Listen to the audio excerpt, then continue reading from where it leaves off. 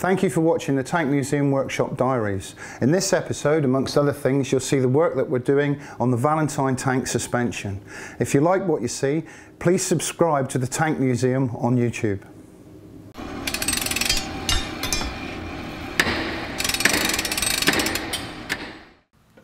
Ladies and gentlemen, welcome to the latest episode of the Tank Workshop Diaries. My name is Chris van Scharenburg. I'm head of collections here at the Tank Museum.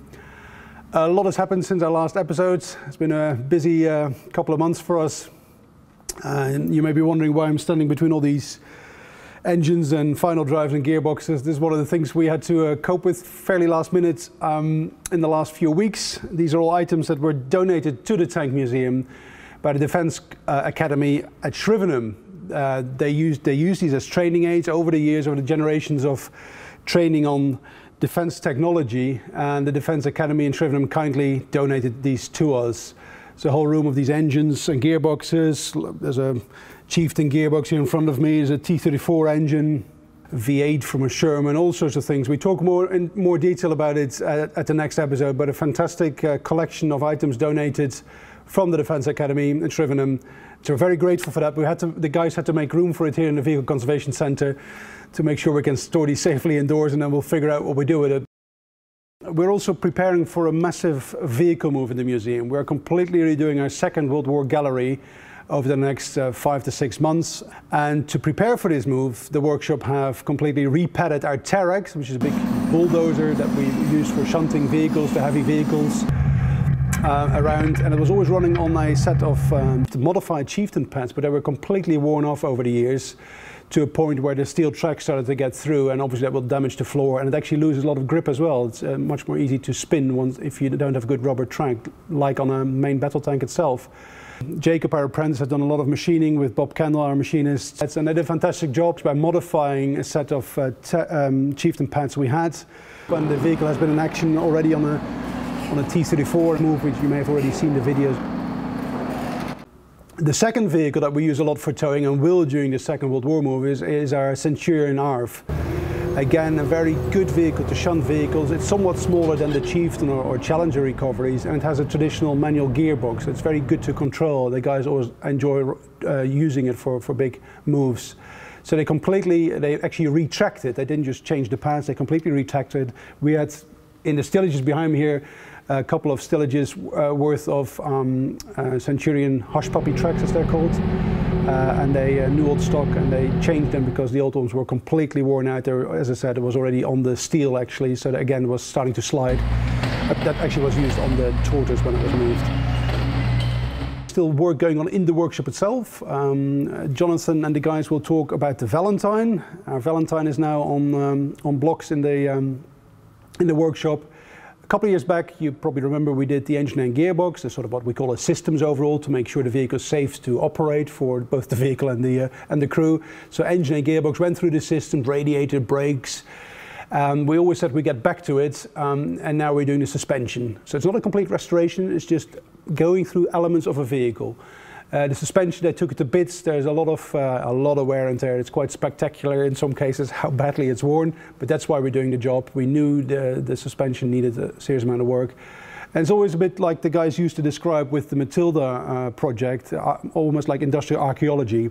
You would expect a lot of bearings in some of these wheels, but they're not. They're sleeved. Some are bearings, but some are sleeved. And again, that's very much a reflection of the time. During wartime, there arguably was a bearing shortage, so they went to the sleeve system. But it faces up with the dilemma: should we re-sleeve it? Should we put bearings on it? And in many ways, we want to continue what was there before. We actually want to re-sleeve them, because that's what they were like during wartime. And I think it tells part of that story as to what type of bearings we put back in. We also want to thank Horseman Group. Horseman Suspension, or the Horseman Group, sorry, they provide the Challenger 1 hydrogas suspension. They still do it now for the Army, overhaul those, and they kindly overhauled 6 of our hydrogas units for the Challenger 1.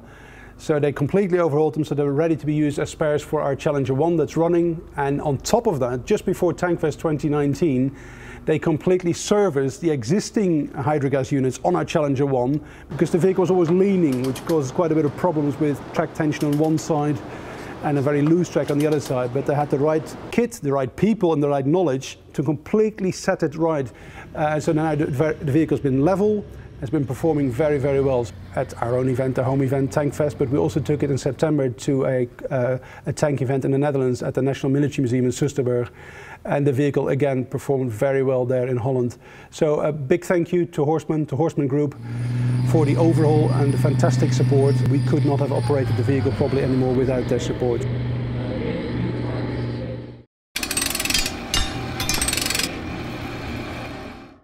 If you look at the track on this Type 59, you see there's no rubber pads on it. Rubber pads are usually put on it to make the track less aggressive, and they're fitted to most modern tanks so that they can drive on the road, and they're also fitted to our Terex. Now the pads on the Terex are worn down, and we've had to replace them with modified Chieftain pads. This was done some years ago, and we had to use an outside agency then, but because of the new facility and the fact we've got Bob, Kendall and Jacob, we've managed to modify those pads ourselves completely in-house, which has saved the museum quite a few bucks. Once we get those on, and the reason we want to get them on now is because of the big move and the amount of vehicles that we have to move within the museum. We don't want to scratch the floor and tear it up. The Terex is nice and small, it can pull heavy things. It means we don't have to use the Centaur or the Krav in the tight spaces. So it's a really good time to get this repadding done.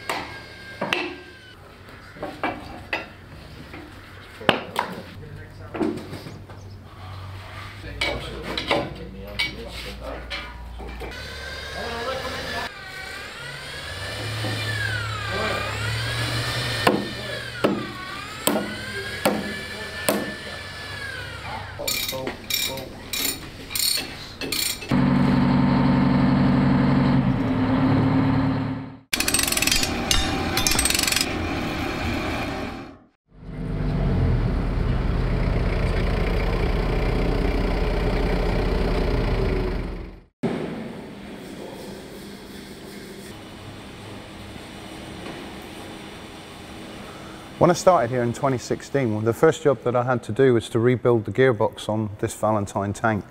And at the time, the Matilda project was running concurrently. And because we wanted to push forward with that, the remaining work that was needed to be carried out couldn't be done. I'm glad to say that now we can revisit this vehicle and do the suspension overhaul that was intended to get done in 2016. Just to highlight some of the problems that we have, the track adjusting wheel here, you see all the mechanism is all gummed up over the years. There's an awful lot of wear in some of the locking mechanisms, so all of this unit will be, once the track is split, will be taken off, cleaned, new bearings applied. This takes an awful lot of stress because it holds the tension of the track, so we like to make sure that the bearings on the TA wheels especially, you know, when we overhaul, are in tip-top condition.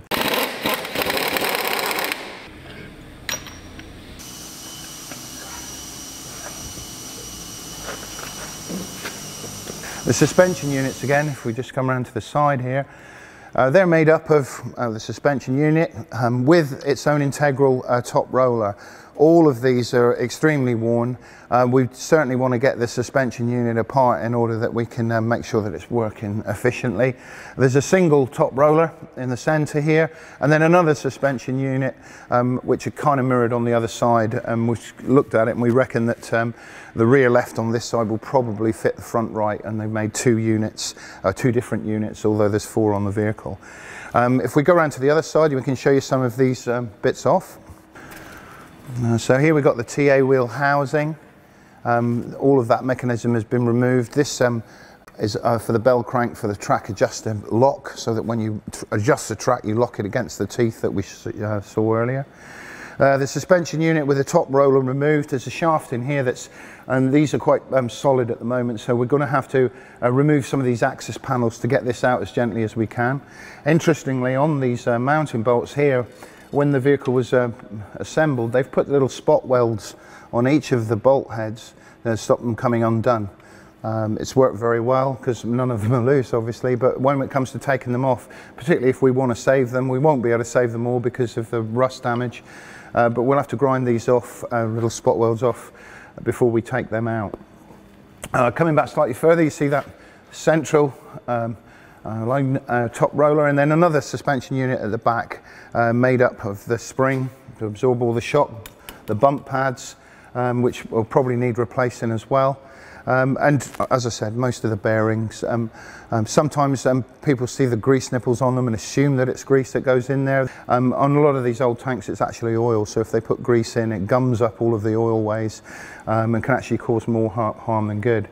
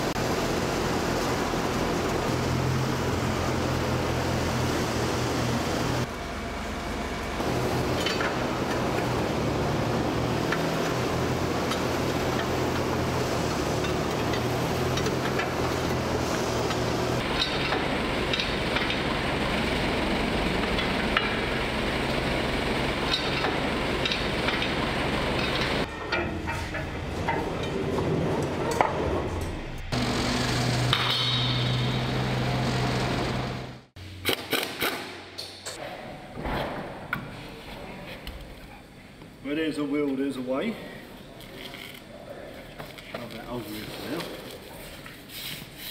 That way.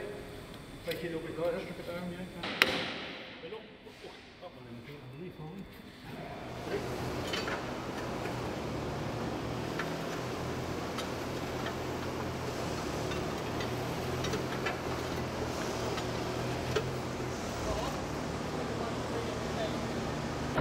we? Ready? Yeah, and there we have it.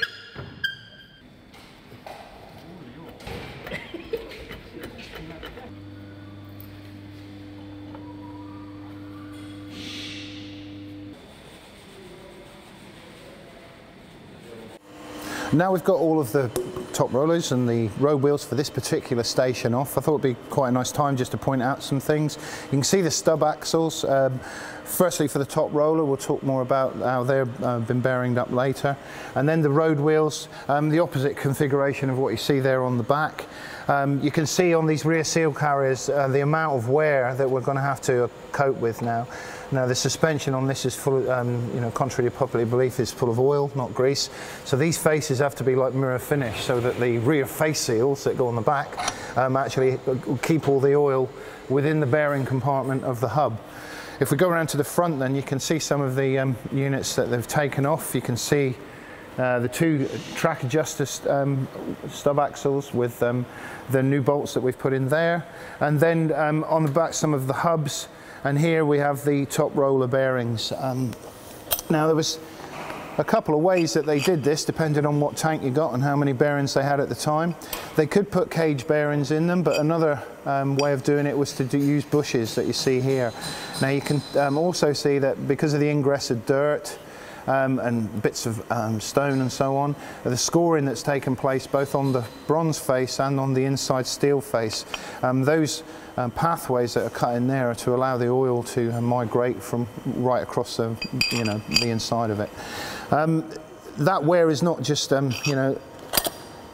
on the bearings. We also get bad wearings on the seals.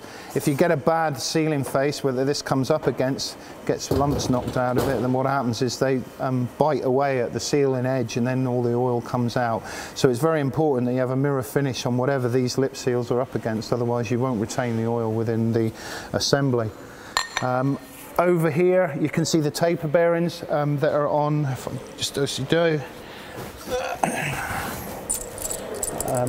Now these, believe me, we've seen these a lot worse. These aren't too bad, but some of the metal surfaces buried away, we will replace them because we want to make sure that, particularly on the TA wheels, which has taken an awful lot of the load of the tracks on the front, that they're in top condition. You can see again the damage where dirt and stuff has got in the back and damaged this rear face seal. And we've also got somewhere, I'll try and show you later on, Yeah, you can actually see that some of this cup that fits on the back is actually completely gone. This should be about this big with a bent over to keep the dust and stuff out. So we're going to have to try and remanufacture or get another one of those make it from pattern. So as you can see, you know, even on this one wheel station plus the 2 TA units, there's an awful lot of work to do. We've got to multiply that by 4 as we go around and do all the 6 top rollers as well. Other jobs that we're going to try and carry out while we've got it in is to, we want to put a new fuel tank inside the original one. So that it lasts a few more years before we get any leaks, but we want to keep the outside one as the original pattern because it's a beautiful piece of kit, lots of brass fillers and things on it that we don't want to lose. We also want to take the opportunity this time to take out the steering controls, but again that was something we didn't have time to do last time, and just take them apart, clean them up, get them all really nice and free, because you have got to work quite hard despite the fact that it's a small tank in order to drive this vehicle.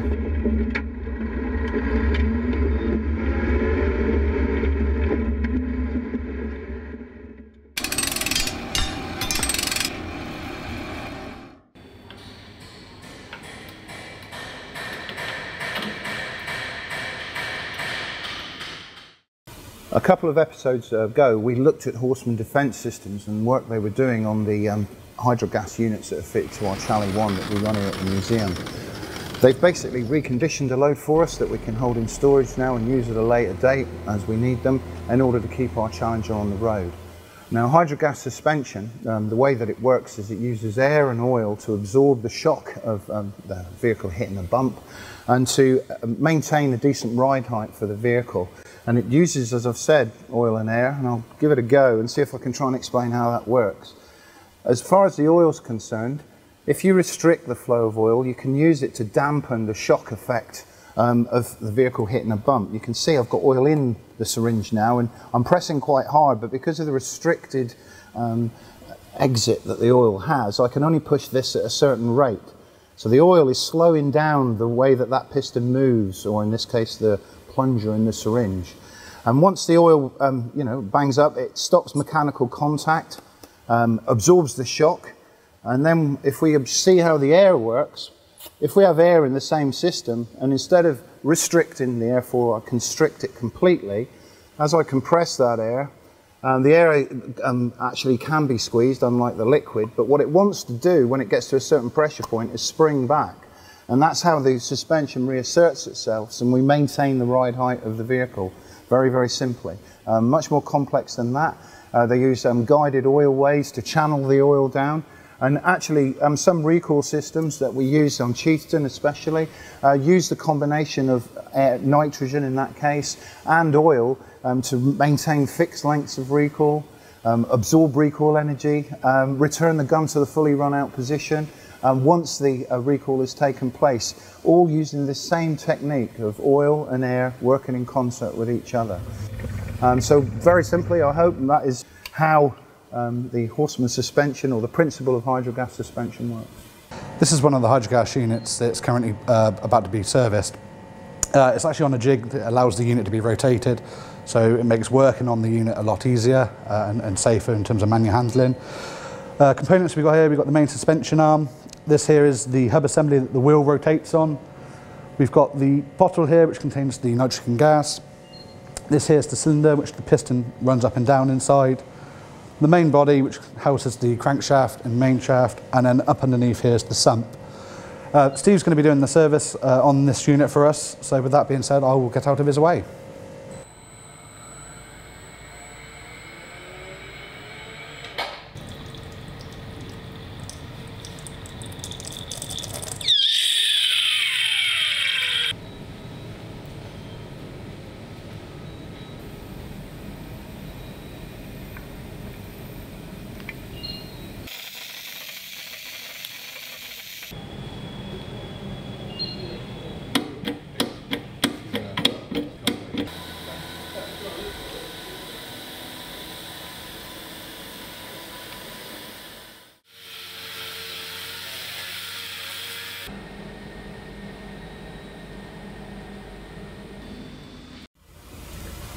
In addition to the suspension units that we had in storage, Horseman Defence System actually came on site and did an initial setup and check of the suspension units we have fitted to our running Challenger 1. This improved the ride height of the vehicle throughout and levelled off. We had a little lean to one side which was also cured thanks to them.